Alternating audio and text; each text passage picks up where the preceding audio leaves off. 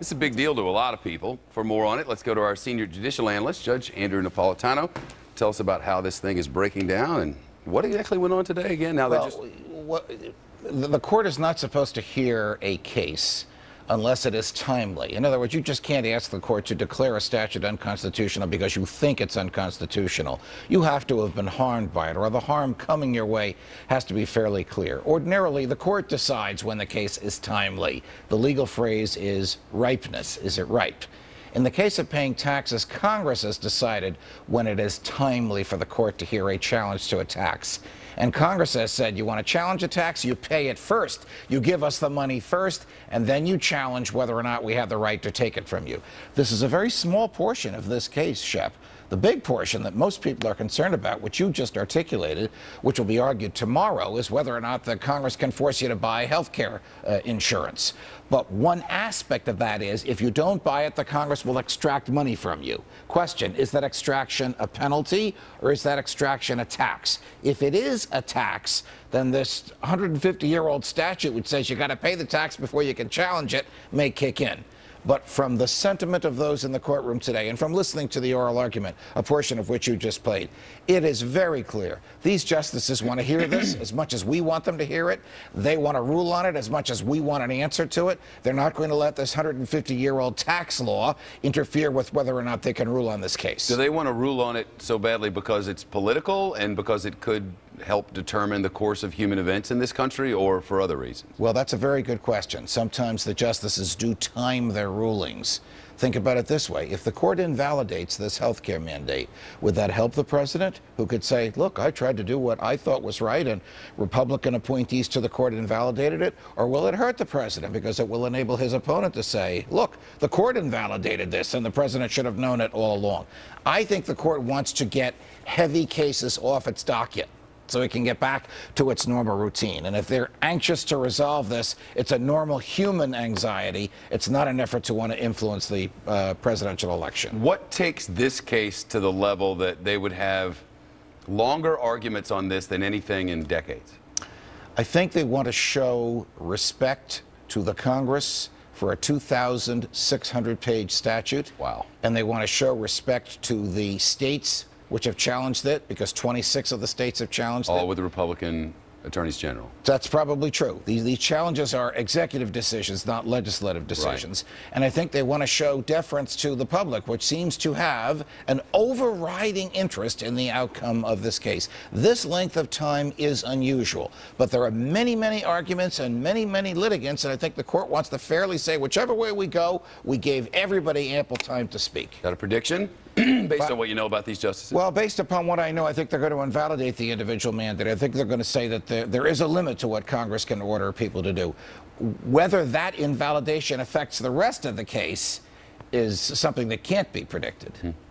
All right, Judge, should be an interesting, what, three days? Should be a very interesting week. Yeah, this is going to happen tomorrow and Wednesday as well. All right. Judge, thanks. Pleasure, Shep. Now, oral arguments at the Supreme Court are over as far as the health care law. And the justices are weighing their decisions right now. Some critics claim, though, the Supreme Court themselves, the justices themselves, are crossing the line in a power grab. In fact, in an editorial in the Washington Post today, there is a suggestion that the court is now acting as an alternative, if you will, to Congress. Listen to part of this editorial. Quote, the conservative justices were obsessed with weird hypotheticals. If the federal government could make you buy health insurance, might it require you to buy broccoli or health club memberships, cell phones, burial services, and cars, all of which have nothing to do with an uninsured person getting expensive treatment that others, often taxpayers, have to pay for. Joining me now, Judge Andrew Napolitano, Fox's very own senior judicial analyst. So, Judge, this law has often been criticized as a power grab by the federal government. But now there's a different opinion. Maybe it's the Supreme Court doing that. Are we running the risk of this? Well, let me start by saying that I know the writer of the editorial, and he's an intelligent person who's arguing that he was unhappy, essentially, with the tenor of the questions yesterday. But if you are familiar with an appellate courtroom, this is the ultimate appellate courtroom, you know that judges often throw, quote, weird hypotheticals at lawyers to challenge their understanding of the law and to ask where the law might go next. think about it this way. The Supreme Court is very aware of its place in history. It sometimes thinks like the Vatican does, Jenna, not in days or weeks or months, but in generations or even centuries. And it wants to know, if we authorize the Congress to do this, to force people to buy health insurance that they might not want, might not need, and might not be able to afford, what will Congress force people to buy next? Well, So, Judge, let me just stop you there. And this is something that the writer brought up as well. How do we know the justices are ruling on the law of the land and not on an ideology? Or is there a difference? Well, most justices on the Supreme Court are there because they enjoy and possess the same ideology as the president who appointed them. I think that Mr. Dion's editorial was probably a direct attack on Justice Scalia, who was appointed by President Reagan. The two of them believed in the federal system of government, that the Constitution gives limited, precisely delegated powers to the federal government and leaves the rest to the states. So it is Justice Scalia's job and the job of his colleagues to assure that Congress stays within the confines of the Constitution.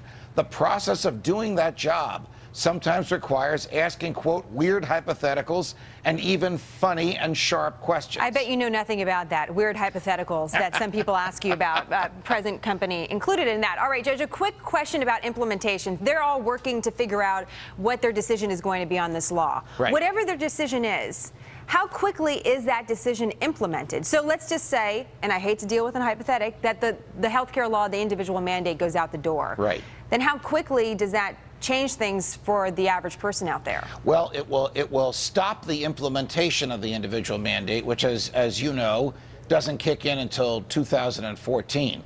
But it will also undo some things that have already been done. Some states, for example, have already spent tax dollars on setting up the state insurance exchanges, basically an expansion of Medicaid to people who can't afford health insurance. Those will collapse. Federal government has already spent billions of dollars. It's not going to get that money back, but the law authorizing the expenditure of that money will end.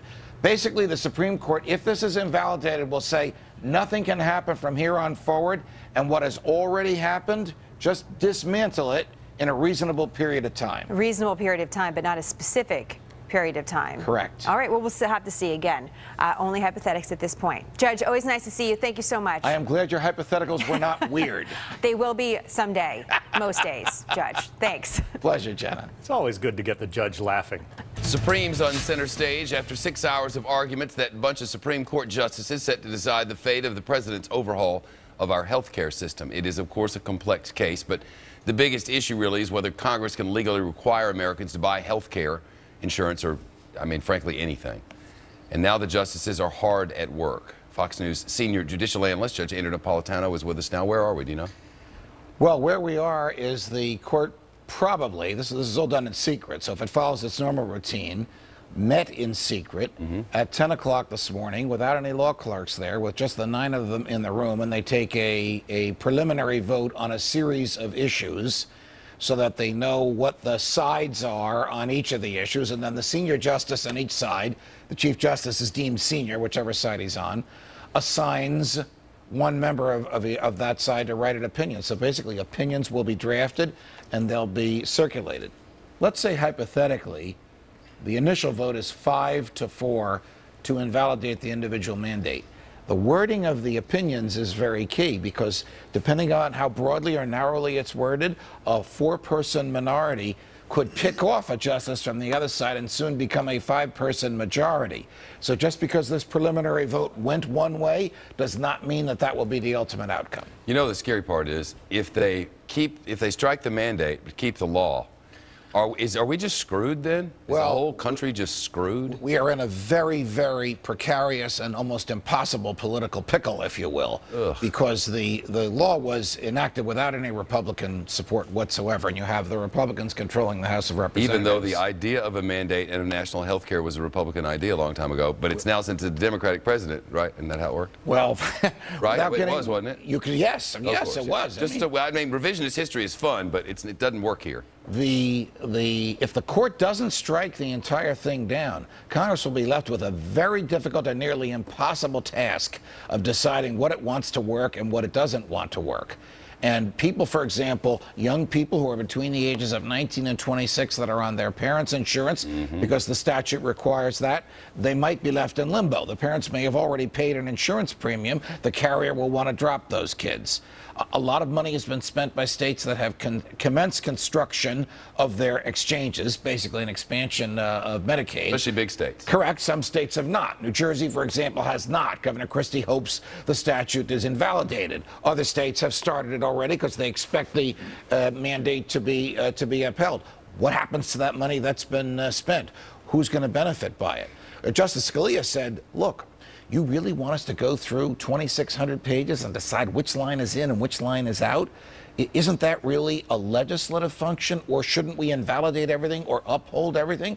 What expertise does the court have to decide which line survives and which line doesn't? Rarely do we see a case like this, Shep. And it could affect the course of human events, really, along more than healthcare lines. Yes, it could, because the court thinks like the Vatican. Hear me out. It doesn't think in terms of days or weeks or months. It thinks in terms of generations and centuries. It thinks in terms of what will a future Congress or a future court do with federal power if we don't define it properly right now. Never mind this controversy. What will it be like 50 years from now if we don't do the right thing? This is an opportunity for the court to curtail or unleash the Congress. This is going to be good. Of course, we have to wait till June, so have a nap. Let's bring in Fox senior judicial analyst Judge Andrew Napolitano. Judge, you think that this law is going to be essentially thrown out entirely? Well, I do, John, just from the tenor of the justices during the oral argument. You know, an oral argument before the Supreme Court of the United States is not a test of the best lawyer. It's not a test of the law, and it's certainly not a game, particularly when the nation's eyes are watching. For Justice Kennedy to have asked the questions that he did in as early on in the argument as he did, in as sharp a way as he did, using a particular code word that he did, tells me that he has decided that this law is outside the confines of the Constitution. That's step number one. Step number two, of course, is what to do with the law. Do they invalidate just the parts that profoundly offend the Constitution, or do they decide that if they remove those parts, the rest of the law doesn't make any sense, and they might as well invalidate the whole thing? That is a process that the court will eventually come to a consensus on after it takes the initial votes, how they want to vote on the major issues, and then the justices who are assigned to write the opinions and dissents begin writing those opinions and dissents, and they begin circulating them among the other justices. This thing was shepherded through Congress, or maybe rammed through Congress, under Nancy Pelosi as Speaker of the House. She has said a number of interesting things, including the fact that we have to pass this bill before we can find out what's in it. Right. She also asked whether, well, incredulously, she was asked whether this bill was constitutional.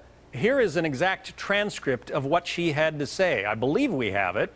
At any rate, she said... Where specifically does the Constitution grant Congress the authority to enact an individual health insurance mandate? Are you serious? Are you serious? We knew what we were doing when we passed this bill. It is ironclad constitutionally. What happens in the courts is another matter. Okay, so ironclad constitutionally, but maybe not according to the Supreme Court?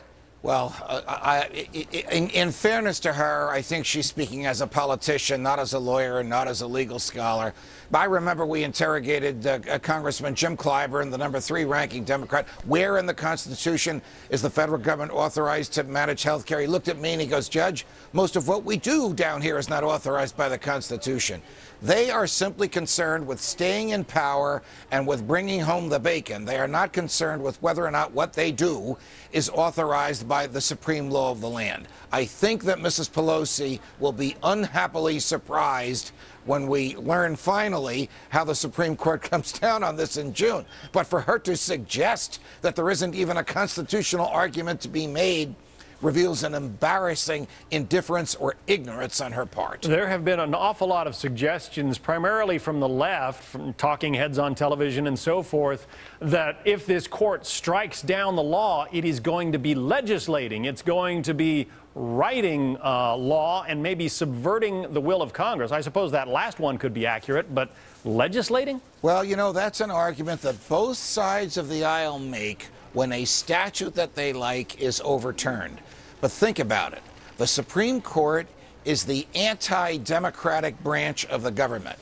Its whole purpose is to assure that the Constitution is enforced, even when the majority is wrong. If we didn't have a system like this, then nothing could prevent a runaway majority in the Congress from taking the liberty or the property or the lives of whomever they wanted to take. Well, the good news about all of this to me is that it has been a fascinating lesson in history and the workings of the Constitution and co-equal branches of government and all of that kind of thing. Yes, it has. You have an expert on the Constitution seated right next to you, John. I do. Judge Andrew Napolitano. Thank you for the I'm going to let her shout-out. speak now. It's always nice. Judge, you're Thanks. welcome back anytime, Judge Napolitano. Okay, 3 days of intense arguments over that controversial health care law wrapping up in the Supreme Court. So the question now becomes, now what? Judge Andrew Napolitano is the Fox News senior judicial analyst. He is here with some answers. For a minute, I thought Liz was imitating me when she went, now what? That's so you, right? I'm channeling you. It's the Jewish-Italian mix there. It's Exactly. a very use your hand. All right. First of all, this is something that you and I have talked about. I talked to Pam Bondi about it, the Attorney General from the state of Florida, yesterday. Right. Whether or not the same mandate that forces us to buy into a Social Security pension plan, which is a product of a kind, people sell retirement plans all the time, whether that was the same as forcing people to buy an insurance product. Here's kind of her answer. She didn't seem prepared for it. Play the side. Well, people participate in Social Security. Not voluntarily. If I had a choice, I wouldn't. Yeah, that's right. But people who are employed participate in Social Security. We all have it taken out But of it's our a mandate. paychecks. Again, it is a mandate. It's not a voluntary purchase. But this is different because this is not an act. And they're also saying this is not a tax, if you recall that. Well, forgive me, I love Pam Bondi, but I don't see the difference. And here's what your friend Justice Sam Alito said yesterday. He said the new health care law forces young, healthy people, quote, to subsidize services that will be received by somebody else. That's the definition of Social Security, as it is now. Well, when Social Security was challenged in 1935, the Supreme Court 37. Well, the challenge was filed in 35. The decisions in 37. The Supreme Court said it was a tax. And because it was a tax, Congress could spend it any way it wanted as long as it was generally enhanced the general welfare. So if Congress wants to add a surtax, I'm suggesting this is the Supreme Court ruling. I'm not defending it. I'm summarizing it. If Congress wants to add a surtax to your income tax and dedicate that additional tax to paying you when you no longer work, Congress can do that under the Constitution.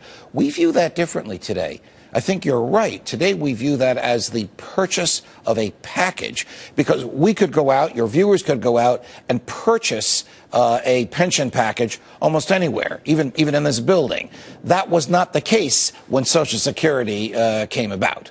So the court, look, the government threw everything they could at the court. First, the government said it was voluntary because you didn't have to work. The court said that's ridiculous. Then the government said it's a savings plan. We're taking the money for you, enhancing it, and giving it back to you when you retire. And the court said that's ridiculous. Then the government said it's a tax. And the court said, well, you can't challenge the amount of a tax in court. You can only challenge the amount of the tax at a ballot box. Okay, let's get to the actual health care law. And if some type of change is deemed to be made by the Supreme Court, what is the survivability of the rest of it and in what form? And you could call it, I guess, the severability, that if they find that that part of the law, the insurance requirement, should be excised and cut off, does the rest of it survive? Now, I'll do my best Justice Scalia imitation. Okay. You mean to tell me that we have to go through 2,700 pages of documents and we have to decide which line survives and which line doesn't? That's basically the argument that he made today. Even Justice Kennedy went along with this argument to Attorney General Verrilli, leading us to believe if the questions are a sincere representation of the values of the justices asking those questions, that they believe that the individual mandate will be invalidated and therefore the rest of the statute will fall, because it would be an impossible task for judges to decide which stays and which doesn't. It's almost an economic determination, David, which would be beyond the ability of judges to determine. Congress would need experts to tell it which survives the removal of the individual mandate and what doesn't. All right. The other part that they were talking about today was requiring states to expand their Medicaid. Apparently, a lot of people are not going to be covered by their employers. Their employers say we can't afford it, and that those people will be insured by the state exchanges, even though a lot of states haven't done anything to start an exchange. 26 states say that's unconstitutional because it's the feds requiring the states to raise taxes locally. This part is not as clear from the oral argument as to what the outcome will be, because many conservative justices believe that if the states are foolish enough to take federal dollars, they have to accept the strings that come with the federal dollars. Normally, the feds will pay for 100% of something, paving roads, in return for the string, lowering speed limits. Here, the feds are paying 90%, and they're saying to the states, you raise the other 10%, and then you spend all 100. The 90 we give you and the 10 you raise the way we tell you to do it. So it's a little different here. Question, can the Congress order the states to raise taxes, state taxes, and then tell the states how to spend the money? That's what the Supreme Court had to decide. It's not clear which way they're going to go on that. We have 2 seconds. Best guess. Does this thing fall or stand? The individual mandate falls. A guess now. A guess from my years of experience, and that will cause the rest of the statute to fall. Okay. You got to say it like this. Judge, thank you so much. Pleasure. So it's all or nothing. I think it's all or nothing, yes. Judge Napolitano, and for those of you who don't know, the judge has a huge social media following. Hundreds of your fans visited the After the Bell Facebook page today just in anticipation of your segment, so thank you. We are. In the wake of the Supreme Court arguments over Obamacare, the White House tonight it seems to rebrand the individual mandate. They are now referring to it as the Personal Responsibility Clause. Here to talk about the constitutionality of that law and the individual responsibility provision. Judge Andrew Napolitano, great to have you with us. Thank you, Lou. Judge, I'm going to start. Were you thinking that about this time you'd be hearing the White House talk about personal responsibility, provisionally or otherwise? No, I didn't. Nor did I think that the White House can take out the sting from this unconstitutional law by giving it a different name. Well, it's an interesting stratagem, but what are your thoughts about this? The Commerce Clause, Obamacare itself, it looks like it all rides on the justice's determination within the Commerce Clause. A lot of us were surprised at the ferocity of Justice Kennedy's questions, the quickness with which he asked them, and the directness that with which he aimed them at the Solicitor General. This is not a game at this level. This is not a law school argument. This is not a test of the lawyer's knowledge. This is a serious effort to get at the truth. The justices are not doing this to trick people. Yeah, we heard a number of analysts suggest, well, it's probably just devil's advocacy. They're not really serious about the question. They seem very serious to me. How they did. And Justice Kennedy knows he's the swing vote. He knows he sits in the middle between 4 pretty committed conservatives and 4 pretty committed liberals. He knows that the entire legal community and much of the political community and much of the nation was watching him. And he expressed very serious doubts about whether the Constitution authorizes the Congress to go as far as it went in this case. There seems to be if you will, a predilection toward rescuing, salvaging part of this law on the part of some of the justices if they were to throw out the individual mandate. Why? Well, because there's a general constitutional principle that what the Congress does is presumed to be valid, lawful, and constitutional. And even this Congress? Yeah, even this Congress. And the court should only remove that which is obviously unconstitutional and save the rest. But this statute might not be rational. It might not make sense without the individual mandate in there. Could some of the things about the creation of this law come back and reduce the court's instinct, as you say, to salvage, to rescue some of this? For example, the Speaker of the House saying things like, you've got to pass this law in order to find out what's in it. Right. 2,800 pages. We heard Justice Scalia talk about the 8th Amendment, cruel and unusual punishment, to even read it. The fact that a Democrat voting became the 60th vote in the Senate. His name was Arlen Specter, and he had just previously been a Republican who traded out to make Obamacare happen. Not a single Republican supporting it in the House. My God, this doesn't look like a popular expression of the will to be. I agree with everything that you said, but the court is trained not to look at that. Okay, that's what I was curious. Trust me, they are accustomed to looking at convoluted laws that are poorly drafted and that make no sense. That's what they do for a living. Their job is to see if this thing fits within the confines of the Constitution, and I think you're going to find that by a 5-4 vote, they're going to say, no, it does not fit within the confines of the Constitution. What do we do with the rest of it? Do we go through all 2,700 pages and decide what stays and what goes? Justice Scalia said no way. Throw it out and say, Congress, start all over. All right. This is where you make your money. What will the Supreme Court do? Will they throw it out, or will they simply throw out the individual mandate? I think they're going to throw out the entire statute. The Congress had the option of saying in the statute, if you have to carve out anything, preserve the rest, called the severability option. Congress rejected that option. It was in one of the drafts, and they took it out before it went to the president for his signature. That signals to the court the whole thing rises or the whole thing falls. All right. And we have to wait till June to find out. Well, I know that part. All right. We had to turn to you for the rest of it. Thank you, Judge Napolitano. Great to